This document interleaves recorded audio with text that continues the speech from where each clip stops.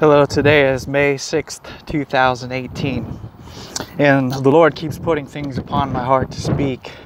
Today I'm at the location that I believe my old elementary school was, and it's long since been torn down and a new school has been built. There's an old house and there's a new house, and the children go to this place to learn about God. In our school system, we're teaching the children, but they're taking God out of it. Now, in the new, Jesus says, "Behold, I make all things new." In this new house that the Lord is building, the children will learn about the Lord. The children will know God their Father, and they will know Jesus, the Son of God.